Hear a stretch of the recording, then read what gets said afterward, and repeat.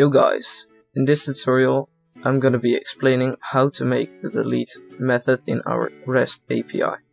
So, to start off, open your rest.php file in your favorite editor.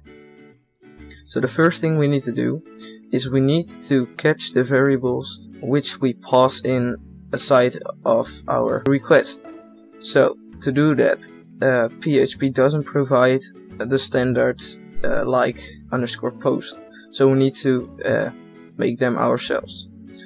So to do that, we need to call a function called parseString with the parameter of file get contents, which has a parameter of PHP colon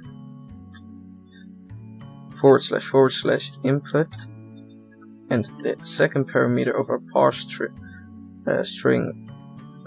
function is our variable. So this time we do it in _delete.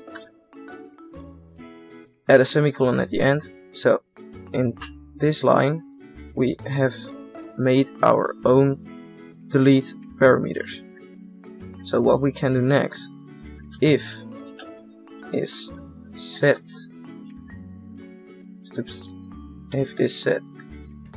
_delete file, then we're gonna unlink the _delete file.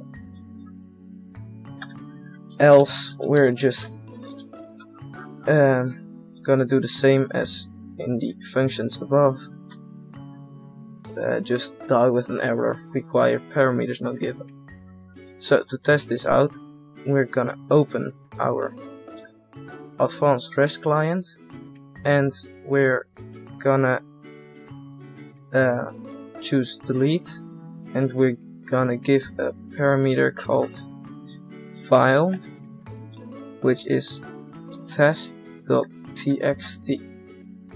So send our request, and if we head back over to our Sublime text, there we have it. Our test.php file is deleted. So this was my series of how to make a PHP REST API. I hope you enjoyed it and I hope you learned something. Bye.